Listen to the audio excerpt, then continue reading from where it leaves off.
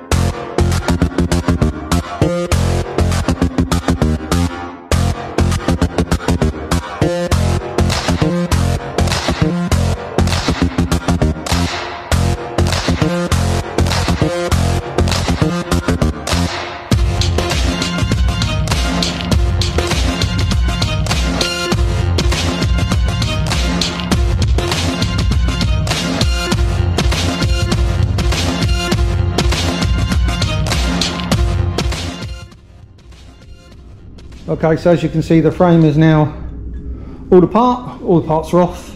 We have got a little bit of disassembly still to do.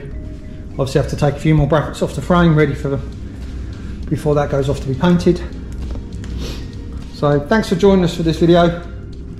Next one will be us pulling the engine apart. Bye for now.